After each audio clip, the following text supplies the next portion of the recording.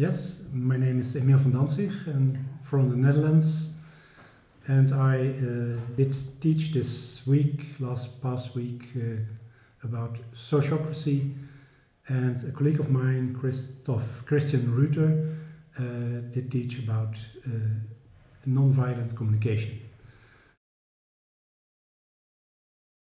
Sociocracy is, in contrary to democracy, a way of making decisions. In fact, it is a way to bring people together in order that they use their precious energy not for fighting each other and win of the other during battles or for votings, but for creative energy and come to solutions when somebody has trouble to agree with a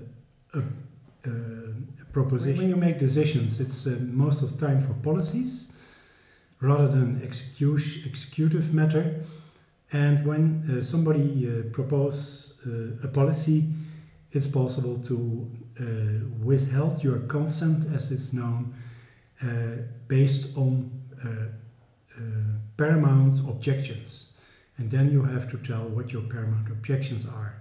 Next step in the process of sociocracy is that you try, as a circle, as a group or team, to find solutions that the objections, the paramount objections, will be taken away. And that's the way creativity can exist. So that's in basic. There are many more rules, and it's an empty framework everybody can use and fill in to his or her own purpose. The structure is in fact enabling that somebody will be a delegate, a chosen delegate, elected by its own team, to attend a higher circle. This means that the higher circle will also have a delegate, an elected delegate, that the same person could come into another higher circle as being also the delegate for the next higher circle where he has been elected. So that makes it possible that people working from the ground floor can come to the board, in fact. Of course, depending on their skills and competences and the way they can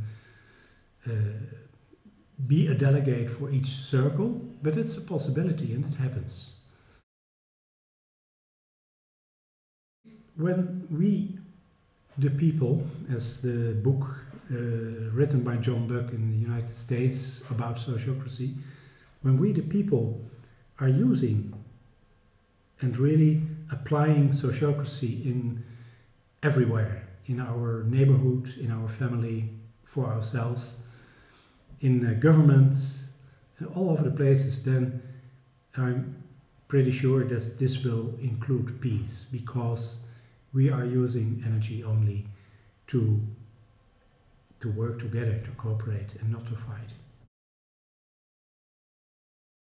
The Netherlands was in fact the first place where it has been developed by Gerard Endenburg. There are quite a lot of places and schools and many organizations in care, as I told, in university schools, also companies, ICT companies and development companies for communication, and well, in the United States, in Canada, in France, in Germany, there are now centers being formed to bring it out to more, even broader public. And I think time is there that when we look at democracy, in fact democracy is in many places autocracy, but hidden by tricks.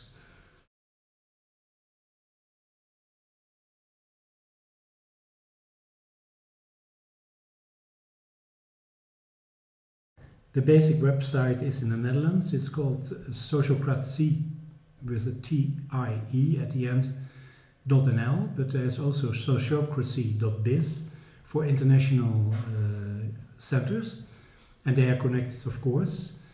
And on those sites you will find a listing of places where centers are, like in Australia, Canada, United States, Germany. Also in here in Austria we will start a center soon.